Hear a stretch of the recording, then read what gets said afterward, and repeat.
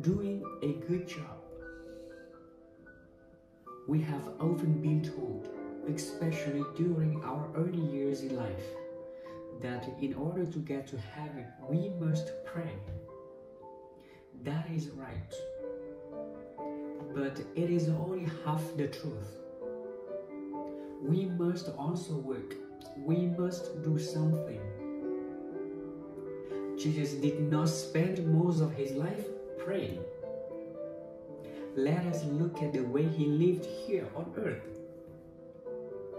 Jesus came down to this earth to get first-hand experience of us people and how we live. By living as one of us, he was to be our example, and he was to show us the road we should follow to get to heaven. Alright, let us now look at Jesus. He did not spend most of his life praying. Not at all.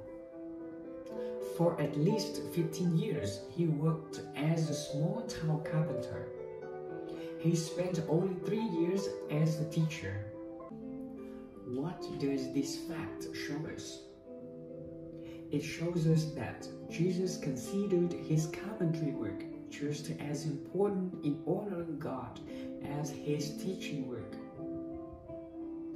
In fact, he spent 5 times as many years as a carpenter as he did as a teacher. What is he telling us by this? He wants to show us that the type of work we do is of little importance. It does not matter if we are a teacher, or a farmer, or a student.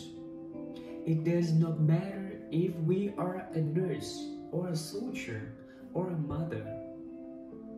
In the eyes of God, the work of all these different kinds of people has the same value. One type of job is not superior to another in God's eyes. What is important in God's eyes is this, that we are doing a good job.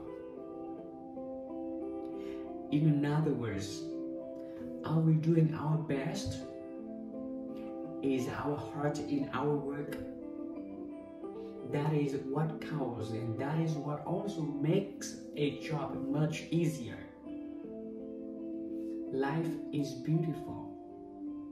Let us try our best to do the good job. Good luck.